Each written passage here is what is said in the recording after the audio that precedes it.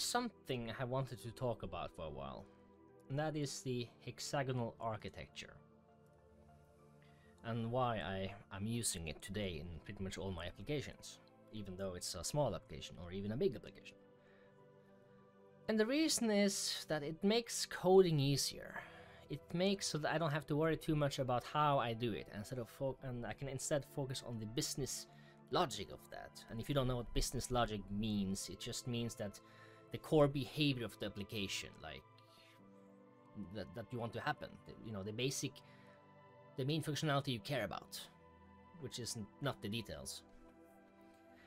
And the way the pattern works is we have several concerns. We have adapters, we have application layer, we have a domain layer, and we have infrastructure, or we may or may not have infrastructure.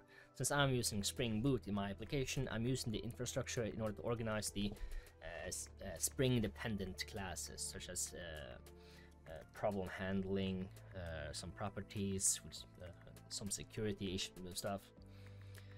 And all of those use Spring Boot and are tightly coupled with Spring Boot.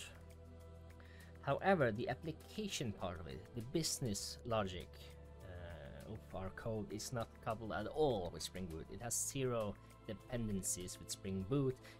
Its only concern is itself and how it will behave. Now, the domain is just the language of the code. So when you're talking about an account, we're always talking about this account. When you're talking about a role, you're talking about the role, and so on and so on. It allows you, the developer, speak with the business people in your organization, because they may set the rules of the business. So when you have, for example, they may say, you know, when people create their new accounts, we want to make sure their status is set to inactive. So we're talking about the account, and we're talking about the status with the role with status inactive, which may be active, you know. And in that case, you would then create a use case for that scenario. So when you create an account, we want to make sure its status is set to one or the other. So for example, here we have a use case called register account use case. And all it does is concern itself about that one thing. When we register a new account, we want to validate the account, and that account is its own DTO. We have specifically a DTO for this specific use case, and that makes so we don't mess up with other use cases. Too often in code you see multiple use cases, which may or may not be identified as a use case, but they are. Two or more different scenarios which use the same DTOs is something you probably see a lot. And what happens is, if I were to, instead of using a DTO in this case, in this business use case, and instead use an account, I would have no idea what I really wanted in that use case. There's no way for me, using this account as a data transference object, you know, input object into that function, to know that I only want this or that without looking into the code and seeing, okay, I want this and that. However, if you define own DTOs for every single use case, no exception, you will always know what you need to enter and what may or may not be optional. Now in this case, we require a display name, an email, and a password, which means there's no room for miscommunication. They may not accidentally send in a status, for example. They cannot send a status, in fact, which we wouldn't use anyway in this scenario when we register a new account. And that makes change easier. When you have a DTO specifically for a use case, it makes it so that you don't have to change multiple classes when you make a change, which you will do at some point in pretty much all use cases. And some use cases may be very similar, and you may think that might as well reuse the object, and you may or may not. Even if they are similar, I wouldn't use the same DTO object because every use case is different. So having a specific DTO for this specific use case, we are able to ensure the rules are followed from within the use case. We're not exposing our own use case outside our use case. So when we create a new account, we want to make sure it doesn't exist. If it does exist, we're going to log a warning, and we're going to throw a API problem code which will inform the end caller that the account already exists. And how you handle that in the front end, not so important here. However, once you have passed the final test, you are ready to create your account, and that account is built together from the DTO. You're setting the default values, which if our business told us we want to set status as inactive when you register, you would change it here. No other place in the entire code. And you set default roles, and that default role may or may not change in the future. So we have a own function for that, and this may even be taken a step further and put into a configuration which is loaded on startup. However, you may even, many ways to do things.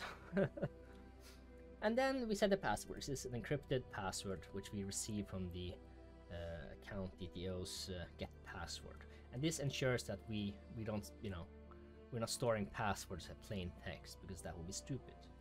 And there are big companies that have done that. Big companies that have leaked. Enough about that. So last, you then register a new account in the account repository. So if I jump into this account repository, you will see it's just an interface. It doesn't do anything. And that's the great part. When you're working on this use case, you don't need to implement the how you do it. You just want to implement that this is what's supposed to be done. And you may think, hey, that's crazy talk. How can I test this? How can I make this work? Well, if you're testing this, you should be mocking this anyway. You will be verifying that this call, this method, is receiving an account with these values. That's how you would test it. You wouldn't actually need this implementation in your test unless you're doing an integration test. But that should happen later. So how do we solve that then? How can I possibly make this work when you have interfaces here and here and so many interfaces? Like, what the hell? How does that work? Well, the thing about the hexagonal architecture pattern is that we have layers. We don't implement the details in our business. We don't care about how you implement the details, and that's the key, and that's the joy of this pattern, because we don't care about anything. I love not caring. So when you get to the part that, okay, now I gotta make this work, okay, I gotta find a way to do these things. I gotta register an account, I gotta find an account by email, I gotta update account, and these do share different use cases. We have 2 uses of registering a new account, for example. We have 4 uses of find account by email, but only 1 implementation of each of them. And we may or may not have more. So, how does that work? Well, the adapters is what implements our business. The details, that is. And we have 2 types of adapters.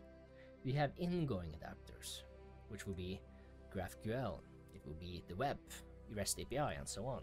Anything that enables us to start the process, that goes into the application and makes something happen. And then we have the adapter out. That is what we use. That's what the business account expects to be using, such as a JPA storage for storing something into a database, which means the database is a detail, which means it's not coupled to our business. We don't know about a database ID in our business logic. We don't care about that either. But you may ask, how can I then get, the specific account? Well, if we go to our domain and account, we know that our email is unique. We cannot have multiple accounts with the same email. Now, I should probably have, or I might have edited this with some unique or something, I don't know. But that's an improvement that can be done in the future, probably. But anyway, the way our business handles this is that we use our email to fetch the specific accounts, which means in the implementation you may want to index that email so you can search for it faster. So for example, in the repository here, the interface, we see that when we want to find an account, we used our email. So we need to implement that by whatever detail we want to pick, which is GPA in this case, and returns an optional account. So going to our account JPA repository adapter, which implements the account repository as well as use detail service apparently, we have a find account by email, which takes in the email, We then use our account GPA repository, which is a Spring repository component, which extends CRUD repository and which does the thing. It finds by email, takes in an email, and returns an optional. And the account GPA, you may have noticed, is its own implementation of the account. This is not coupled to the account. It's completely separate.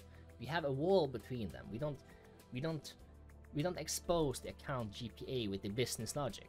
This account GPA exists solely within the out adapter.gpa area. So in adapters and out adapters don't share dependencies. Adapters may depend on business and domain, but not the other way, which means the application only depends on itself and the domain layer, nothing else.